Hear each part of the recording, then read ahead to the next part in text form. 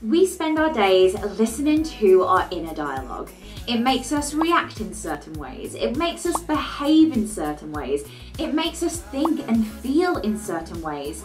And sometimes this pesky inner dialogue makes us doubt ourselves in certain situations.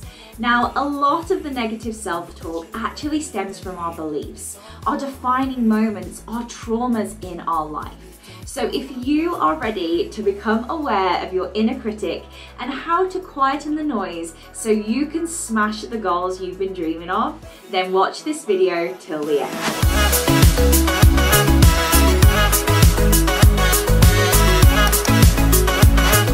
I'm Haydon, mindset and business coach, helping female entrepreneurs to tune up their mindset, captivate their ideal clients online, and create magic with their social media. Now make sure you hit the subscribe button and give this video a thumbs up. I really appreciate you being here.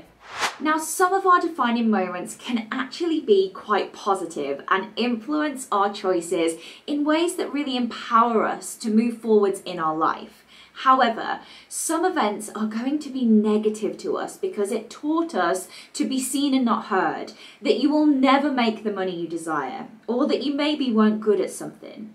These defining moments help to insert that inner critic into our thoughts, and the old beliefs that you are running with right now almost become part of your inner dialogue, whether you said it or whether someone else said it to you and you're taking it as truth.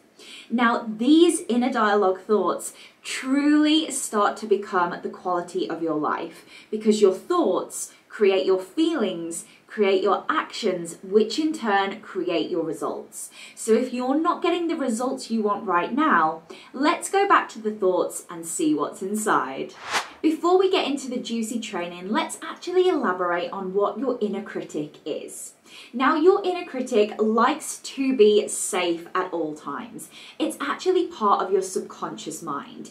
And yes, that is the primal job of the subconscious mind, to keep us safe. Now, this is great when we're running across a road and a bus is coming and we run back so we don't get run over.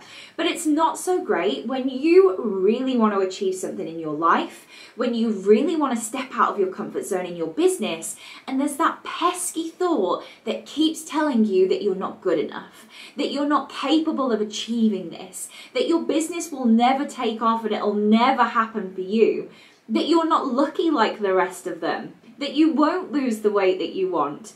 Ooh, let's just watch another 4 seasons on Netflix and I'll do it later. All of these thoughts are coming from your inner critic because they are trying to keep you safe. But I am here to tell you that the only person that can change your inner critic that's keeping you safe right now is you. So you ask, how can I stop listening to my inner critic and start living from my own thoughts and feelings? Let's go.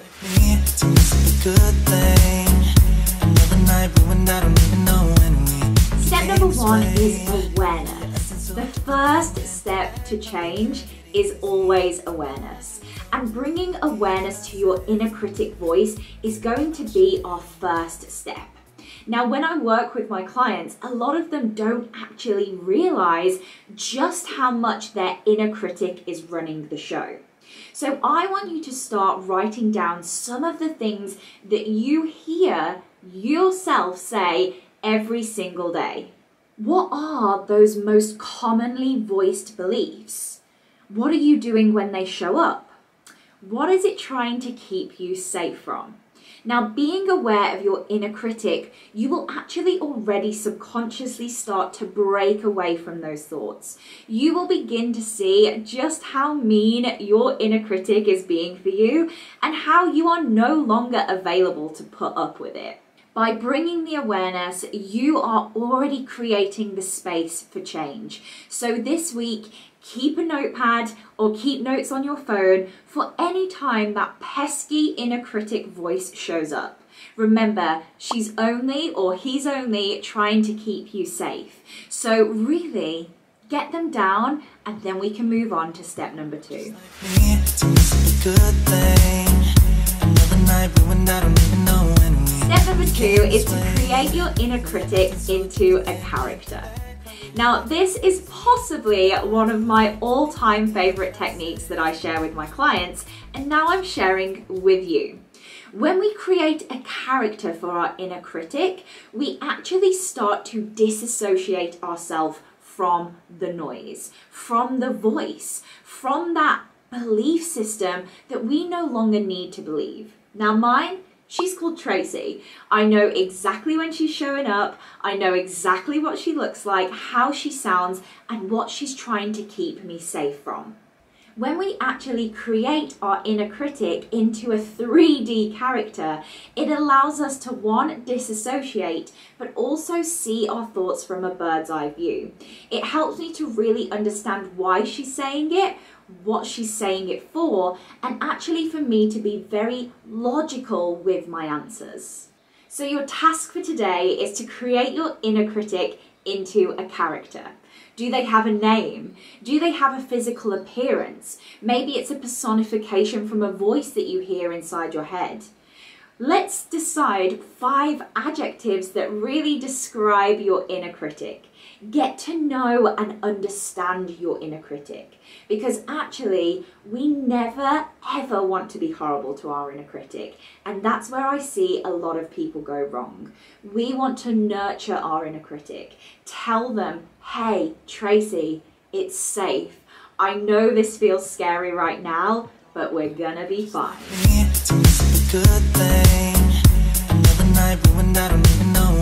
This moves me nicely on to number 3, treating your inner critic like a child. Now, when a child throws a tantrum, what are they really looking for? Attention. And what happens if you don't give that child, or adult, let's be honest, exactly what they want?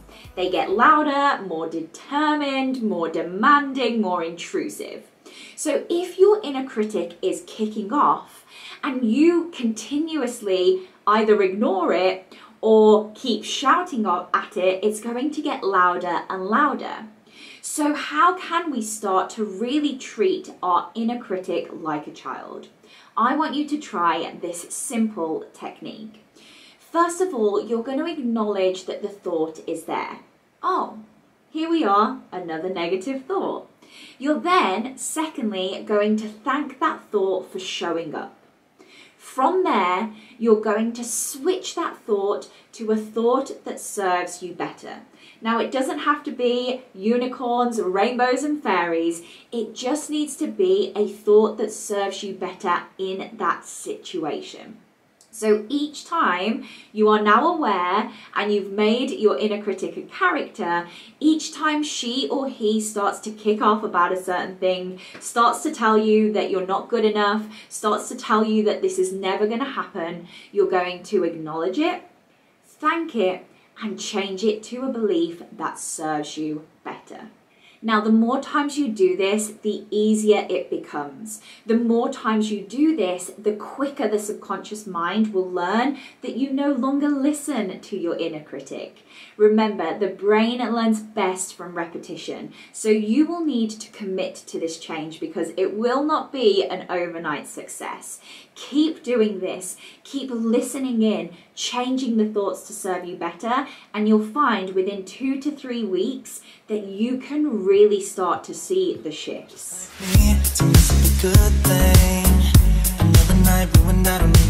Now, the last one today is a bit of a funny exercise, but it's something that really works, and that is to have an actual physical conversation with your inner critic.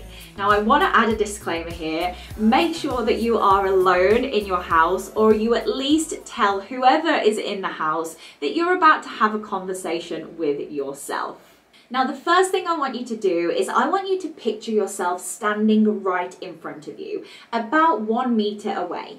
And in your best, silly, stupid, whiny voice, I want you to speak out those pesky limiting beliefs. I'm not good enough. My business will never succeed. This is never gonna happen for me. You get the picture. Now I want you to switch positions and stand facing where you just were. See how those thoughts are diminishing you in the past and now and potentially in the future. And with everything you've got from the bottom of your stomach, I want you to tell that inner critic that you no longer accept that belief, that you are no longer here to listen to those old beliefs, and that you are ready to step into this new higher self reality. Now, when you've finished telling your inner critic just how not true these beliefs are, you'll really see that energetic shift.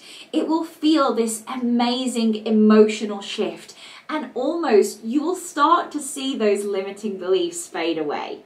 So I want you to remember that your thoughts create your feelings, create your actions, which in turn creates your results. So if you are currently not getting the results you want, it's probably because of the thoughts that you're having. And with these couple of tips to really understand your inner critic, to really understand why they are showing up, what they're trying to keep you safe from, you can move forward with your own voice, with your own inner knowing, and actually with a higher self-belief that is going to allow you to get your dreams. You are bigger than those pesky inner critic thoughts, and it's time for you to hear your own inner knowing. Now, if you've enjoyed this video today, make sure you press subscribe and give this video a thumbs up. I would actually also love to hear what your inner critic name is, so make sure you tell me below in the comments. I'll see you in the next video.